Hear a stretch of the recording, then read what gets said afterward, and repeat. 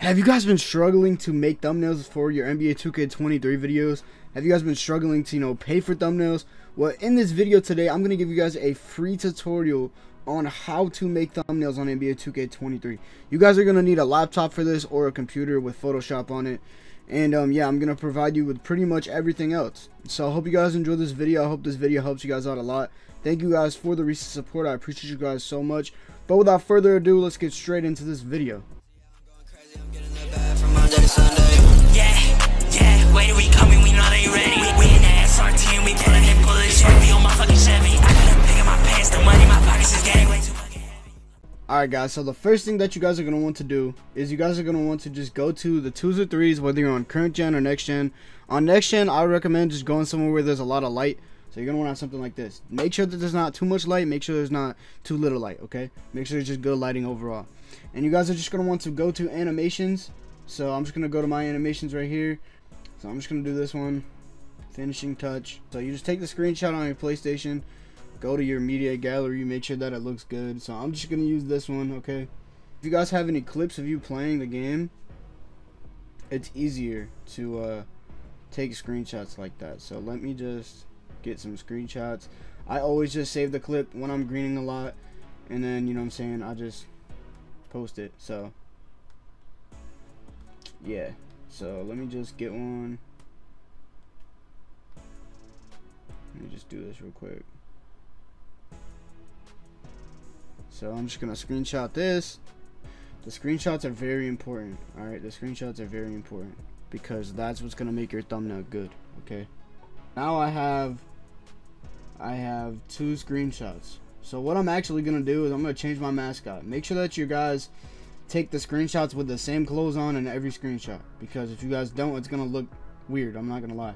All you guys are gonna want to do, if you guys don't have an Elgato, which most people don't, you guys are just gonna want to make a Twitter account and then just upload it to Twitter. Just press share and then literally just choose Twitter. Okay, so just link your Twitter to your PS5 and just share them, and then literally just go to your computer and copy the image into Photoshop.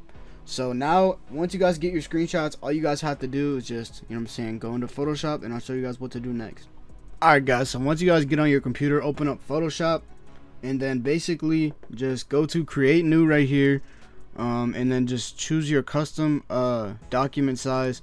You're going to want to do 1280 as the width, 720 as the height, the orientation has to be landscape, and then yeah, so just make sure that the background contents is custom, and then choose black. Okay, then you guys are just going to want to click create, just like that. Now what you guys are going to want to do is just place the screenshots that you took. So just go to file, place linked, and then go to wherever you got them from. If you guys get them from Twitter, all you guys have to do is just copy them and paste them into Photoshop just by right clicking on the image on Twitter, pressing copy image, and then just press Ctrl V. So once you guys do that, you get them all in here. Go to file, place linked, they're all in here. You're gonna want to hold shift, click the top layer, stay holding shift, and then click the bottom layer of your screenshots. You're gonna want to right click, you're gonna click rasterize layers. You're gonna want to, what I first like to do is turn off the gameplay screenshots, and I like to get the screenshot of the my player cutout. Okay, so you guys can do this in multiple different ways. You can do it in the pen tool way, which is a lot quicker, or not quicker, it's a little more time consuming, but it's definitely worth it. All you guys have to do for that is just, what I like to do is, if I have a mouse, if you guys have a mouse, hold Alt on your keyboard and just literally put the cursor wherever you want to zoom into. So in my opinion, I start from the left side usually. You're just going to want to zoom in, and then you're going to want to just click under where the gray is right here, and then you're just going to want to just hold, click and drag to make a curve. So if you want to make a curve going towards the left, you're going to click and drag to the right and make it however big the curve is, and vice versa for the other side. So I'm just going to make this a curve. When you guys make a curve, there's going to be 3 points. Okay, there's going to be 3 points. There's going to be the bottom one, the top one, and the middle one. On the middle one, you're going to hold Alt. You're going to want to see this little triangle pop up next to the pen tool, and you're going to click on it, and it's going to make it so when you guys make your next curve, it doesn't get all weird. So that's what it looks like, and then if you guys don't do it, it just doesn't like follow what you're trying to do. So that's one way of doing it. You guys can use the pen tool. I used to use the pen tool a lot, but I found a better way to do this, a lot more efficient way, and it doesn't take as much time. So what you guys are going to want to do is just basically, either if you guys want to use the pen tool, then that's your choice. But I usually just go to the magic wand tool or W on your keyboard, right click, go to quick selection tool, go to select and mask, and then you guys are just going to want to just literally just click and drag down onto your player, and you're going to see that parts of them will light up. So this is what it should look like right here. And this is basically you masking off your character. It's not going to be perfect, so you might have to go in there with the polygonal lasso tool, which is right here, right above the quick selection tool. And then you're just going to want to zoom in, make sure everything looks pretty good. So for the most part, it's going to be perfect. But what I like to do just to make sure is I like to zoom into any areas that don't look good at all. Like for example, the hair is not going to be perfect. It's not going to be perfect. You're going to want to go in, press shift, and just literally add to this, okay? So make sure you guys are holding shift the whole entire time, and then alt you guys will minus, so it will literally take away whatever you're trying to select. So it's very simple. I hope I'm trying to explain this the best I can. It's not hard at all. If you guys have to, you know, watch the tutorial a couple times, then that's fine, you know, it's whatever. But yeah, so pretty much just do this. Very simple, very easy. Self-explanatory in my opinion. A lot of people think it's hard to make thumbnails, but once you really just do it and get used to it, I'm telling you, you'll never have to buy a thumbnail again. I promise you. That's why I learned it myself, because you probably don't think about it, but YouTubers spend a lot of their revenue on just thumbnails. So that's why I would definitely, you know, learn this. It's definitely a good skill to have. So once you guys get your cutout, there's going to be a couple areas where you're going to have to just do the same thing, just minus or get rid of that stuff. Just like so, just like I am. And obviously this isn't going to be picture perfect, because I'm just doing this for the sake of this video. I'm trying not to make the video too long because I don't want to have you guys here all day. But once you guys, you know what I'm saying, get your screenshot, just press Control J on your keyboard and then just turn off the background, and now you guys have the screenshot. Now you guys can just make sure that everything actually looks really good now, because you guys can actually see everything against the black background. So like I said, it's not going to be perfect for me, but also make sure that you guys are doing this perfectly, okay? So as you guys can see, I made my screenshot bigger. All you guys have to do to do that is press Control T, hold Shift and Alt, and just drag from the top right corner. So yeah, make sure that you guys are holding Shift and Alt. Actually, no, it's just Alt. Sorry about that. And it makes it so it's like even, okay? So you're just going to want to make this bigger. You guys are going to want to get your gameplay screenshots. You're going to want to basically, what I like to do once I get the My Player done, I like to go to my gameplay screenshots, and then I like to just place them, pretty much is what I'm trying to say, like how they should be placed. So what I'm gonna do is I'm gonna make this bigger, just like this, and then I'm gonna go in here. I'm gonna basically do the same select and mask method once again. Like I said, it's not gonna be perfect. The screenshots aren't gonna look, you know, very, you know, high quality, but that's fine, because in all reality, if your thumbnail doesn't look as clear as you want it to, in all reality, the thumbnail is going to be small on the video. So when people are looking at the thumbnail, it's going to look like it's good quality, because it's smaller than what it is on this screen. So literally just cut them out once again. Very simple, very easy. And yeah, so just do that. I don't want to cut anything out because I want you guys to see what I'm doing. And like I said, your screenshots will definitely be way more cut out than mine are. I'm just doing this for the sake of this video. So just duplicate that again by pressing Control J. Keep the background layer, turn it off though, and then just get the next one ready. So pretty much just do the same exact steps, and it's kind of a process. So if you guys are not looking to do this, then if you guys have it like that, then just buy thumbnails, because if I'm being honest. I sometimes wish I could just text somebody and be like, yo, make me a thumbnail, and then just keep recording other videos. But you know, it is what it is. It's a good sacrifice to make. You won't have to, it's more work for yourself, but nothing comes easy in life. Okay, nothing comes easy in life. So make sure that you guys just do what I'm telling you. Trust me, it's definitely something that you'll be used to, because even if you stop doing YouTube, you don't make thumbnails anymore for yourself, you can always do client work. So that's why I always try to explain to people that making thumbnails is definitely something you should be interested in. So yeah, sorry, I'm not trying to like talk your guys' ear off or anything, but I'm just trying to explain to you the benefits of learning how to make your own thumbnails, because then you can get super good at it and just make people thumbnails for a living. I mean, there's people that in the 2K community that literally do that. So once you guys get your screenshots, you're gonna just once again just duplicate that, and you're gonna want to just basically, what I like to do for these type of thumbnails is I like to make them like, I like to make the screenshots big as possible, like this. And then I like to take this tool, the Marquee tool, and basically you just click and drag to select your background. So I'm just going to select this part of it. Oops, sorry about that. Just going to select this part of it. And then just press Ctrl J once again to duplicate it, and then you're going to delete the layer under that one. So now you have like a box of what you guys want it to look like. So now you're just going to do the same thing for the other one. You're going to just make it bigger, just like this. Maybe that might be too big. Alright. And then you're just going to basically just duplicate that once again. Delete this background over here because you're going to need it to be, well, no, you're not going to need it to be blank. Actually, yes you are. Yes you are. Sorry. So what you guys are going to want to do now, once you guys got your screenshots, obviously you're going to want to center them better, because if you guys don't, it's going to look weird. So just move it up with the arrow key, just like that. And then just delete the rest of this, like so. So now what you guys are going to want to do, this is one of the most important steps. You can delete that too. So you should have the layer with your player.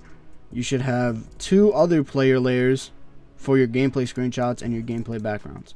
Now you guys are going to want to go to filter up here, go to camera raw filter, and you guys are going to want to copy the settings that I give you guys, because this is literally one of the most important steps when making thumbnails. You're going to want to turn your exposure up a pretty good amount to about 90 to 0.90 to 1.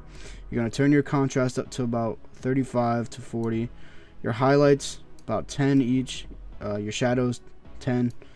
Your blacks, you're going to turn it down to like 25, negative 25. Your texture, you're going to put all the way to 100. You're going to put your clarity up to like 10. Your vibrance up to like 4. Your saturation up to like 5. Then you're going to put your detail. You're going to go to noise reduction. You're going to turn it up to about, I would say, 75. And look at how much better that makes your character look. That makes your character pop. And then to save you guys time, all you guys have to do to put that on all the other layers is just click on them, press Ctrl Alt F, and then it literally just puts it on there. So it's very, very good. Very, very easy, very, very simple. So just do that. The next thing that I like to do is just go onto the background layers of your gameplays. Go to filter, blur, Gaussian blur, and then just turn it up. And you guys are going to see it's going to look a lot better. And then you're just going to press Ctrl Alt F on your other layer. And then if you guys blur a background and you didn't cut out enough of it, literally just select it again and just spam delete until it's gone. So as you guys can see, that's like one of the things. So now I'm gonna be opening GFX packs you guys probably won't have, so I'm just gonna put the PSDs. I'm gonna put this PSD in the description so you guys can see or use the stuff that I use. But yeah, so pretty much all you guys are going to want to do is just follow what I'm doing. You guys probably will have this thumbnail PSD. So if you guys do have the GFX packs, if you guys have, the GFX packs, then you guys can do it. But pretty much what I'm going to be doing is adding takeovers over under my, I'm going to add takeover under one of my feet. And then I'm going to add the splash, the green light splash under it. So once this loads, make sure you guys drop a like if you guys haven't already. Make sure you guys follow my TikTok, follow my YouTube, my Twitter, Instagram, all that good stuff. I'm going to be posting a tutorial on how to make TikToks for NBA 2K24.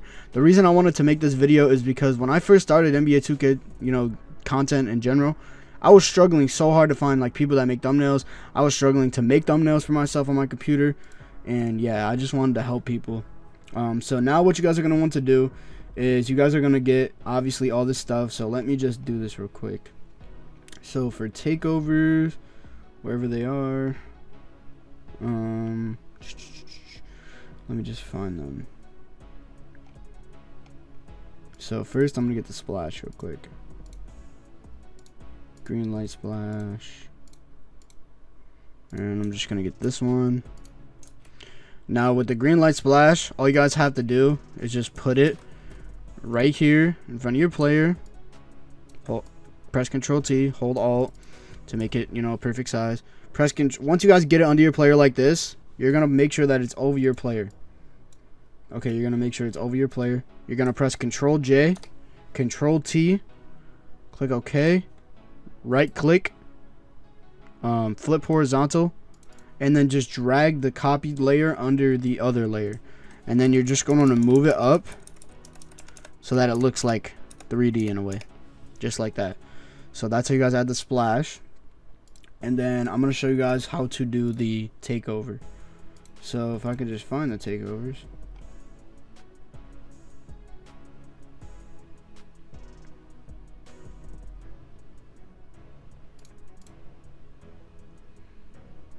Which I don't think he has takeovers in this. Oh, yes, he does. I'm being stupid. I thought he did. I was like, what? So I'm just gonna do sharp take because obviously this is a shooting thumbnail. So you're just gonna copy it. Well, you're gonna have it. So yeah. So just make it smaller. And then what you guys have to do is just to make it red, just press Control U and then click colorize right here. Take the saturation, move it all the way up, make sure that it's all the way over to red. Now you guys are just gonna press Control T. You're gonna want to move it down, and then you're gonna want to hold Control, drag the top corner, the top right corner, and the top left corner down until it's like looks like it's on the floor. Basically, you're gonna make it bigger. And then you're just going to want to do that camera raw filter on it once again, which Control F. Well, sometimes it's not going to be there, so just basically just put it up. Don't put the exposure up too much. Just don't do as much harsh settings on this one because this is just takeover. It's not like nothing crazy. So yeah. So now I'm just going to add the fire to the takeover so that it looks good. Let me just find that. Effects, flames.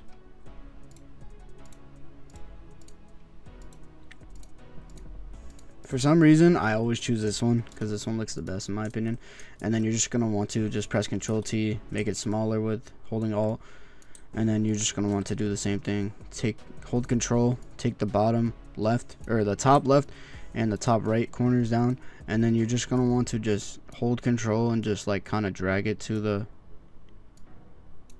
until it fits perfectly. So this part is a little difficult.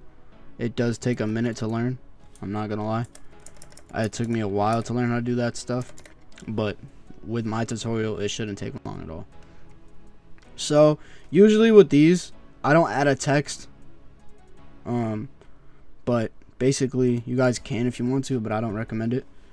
So for now that we have that, we're gonna put the sky image in the background wherever that is. Where is that? Sky images. We're just gonna take this one, put this behind every single layer and then you're just gonna want to make sure that you can see all the clouds.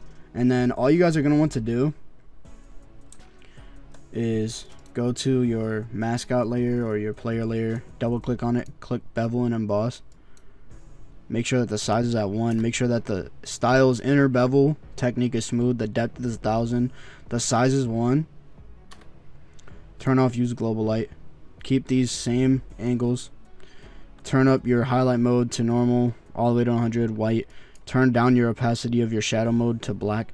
And then you guys are going to want to do inner glow. You're going to want to change it to overlay. Put the opacity at like 45. Put the size up. And then you guys are going to want to put the range up to like whatever looks good. So that looks good right there.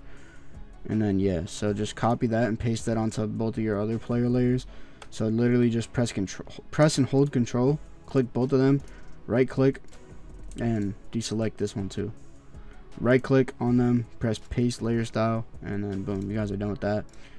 So now you just got to add some effects around your players. So just make a new layer by pressing this plus button, press B on your keyboard. And then you guys are going to want to hold alt, click in between the layer that you just made and your player layer, and then just use the use this up here, change the brush size, make sure that the hardness is 0, change the brush size to like, I would say 200. And then you're just going to want to, as you can see, if you click inside of this player, it literally makes it like, you know what I'm saying, it goes onto the player instead of, you know, going on the background. So all you guys are going to want to do is just make a highlight, or like a, you know, something like that. And then once you guys do that, you're just going to want to make another layer above that, and then just make it smaller, just like that. And then just add an outer glow, or like an inner glow. So I'm just going to do overlay, turn the opacity down to like 5, honestly. And then all you guys have to do after that is just, there's gonna be, like I said, you guys could add a text if you want. It's your personal preference.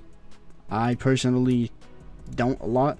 Sometimes I do, but I will just for the sake of this video to show you guys how to make a text. So there's gonna be my GFX pack for sale on Twitter. It's like $8. And it comes with layer styles, but I'm just gonna make one that you guys can, you know, keep. So hold on one second. Best, change this to Hanson. Never put a text right here. Never put a text right here, because then it'll be blocked off by the timestamp. Okay, we're just gonna change this. Always try to change up your fonts, because if you guys don't, it's gonna look kind of like repetitive. So don't make the same fonts every thumbnail. A lot of people do that and they don't understand that it just doesn't look good. So just select both of the text, make them smaller, and rotate them. Go to the text, press Ctrl T, click this little button up here, change the warp to arc 3. Same thing with this. Sorry. 3. And then all you guys have to do is just copy what I'm doing. So click on the text layer, go to gradient overlay, just go to basics, click the black one, and then just change this to like, if you guys want like a white text, just change this like that. Go to inner shadow, distance, turn it, put the distance down, make sure the opacity is up all the way, change it to like a light gray, like that. And then you're gonna want to add another inner shadow, and then just change it to black. Or oops, gotta go to the other one. Duh. You're gonna want to change the angle of it. So if it's at 90, negative 90, turn off use global light, because I actually turned it on for this case. So you're just gonna change the opacity, or actually just do overlay, opacity all the way up. So just like that, and then you're just gonna want to double click it, do stroke, make sure that's like the same color. Why does it keep? Hold on, let me turn off use global light, because that you actually have to turn it off because it's annoying. So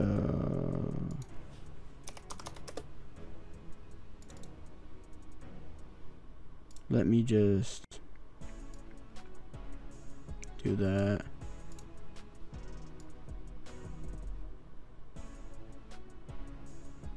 Like that. Stroke, you're gonna want to do a darker color, just like that, so like a gray. And then just do a drop shadow. Make sure that you copy these settings, just like that. Boom. And then you just literally do the same thing but change the colors. So I'm just gonna do this green mixed with this green, but I'm gonna make it like a little bit more vibrant. That makes sense. Like that. And then you're gonna do the inner shadow once again, which is just black. Change it to overlay. Actually, no, don't change it to overlay. Just lower the opacity on this one. Inner shadow. White. Not white, not white. Go to normal. Inner shadow, do this color. Like this yellowish color. And you're just gonna make it really light. So just like that. Then you're gonna do stroke. Change the color to green. So a darker green. Just like that. Drop shadow, even darker green. Just like that. Make sure the distance isn't too crazy, because then it's gonna look weird. And then all you guys have to do after that, just make sure that it's not over your players. Just like so. You're gonna want to drag this like that. Alright. Once you guys do the text, you're just gonna make a layer above it. Press B on your keyboard. Make the text size like 175 for the bigger text. Make sure that your color is whatever color that you guys chose to do. You're just gonna click it, click on it, make a couple highlights, and then just hold Alt. It'll drop the eyedropper tool. Just click there, make it smaller to like 100, and then boom, just do that. Change the blending mode over here to linear dodge add. Lower the opacity. Turn on. Once you guys do that, as you can see, the color corrections to make it look better. You're just gonna turn on whichever color correction looks best, and in my opinion, it's this one right here. So that's how you guys make an NBA 2K23 thumbnail. You guys can also put the NBA 2K23 logo in here too, which is also in my pack. You guys will get these layer styles, but yeah, so always make the put it at like the top. Just give me a second, chat. Alright, so that's how you guys do that. Hope you guys enjoyed this video. Drop a like, drop a sub, turn on post notifications. I appreciate you guys. The link to this PSD will be in the description. Once you guys are done, you're just going to want to select every single layer, hold the top layer, hold shift, click the top layer, click the bottom layer, press Ctrl G, press Ctrl J, press Ctrl E, and then once it creates into one layer, you're just going to go to filter, camera raw filter, and then you guys are just going to want to do this. You're going to want to put the exposure up a little, contrast up a little, texture up a little, clarity up a little, vibrance and saturation up a little, and then your detail, or not your detail, you're going to want to do curve, and you're just going to take this, click, drag up a little, this, drag it down a little, and then boom. That's how you guys make a, NBA 2K23 thumbnail. Hope you guys enjoyed this video. Drop a like, subscribe, turn on post notifications, and the link to this will be in the description, the PSD download. And then if you guys need my GFX pack, make sure you guys hit me up on Twitter at RisingUniqueYT to cop that. It's only $8. As soon as you send the money on Cash App, I literally just send you the download link from Mediafire. So yeah, I'll see you guys in the next video.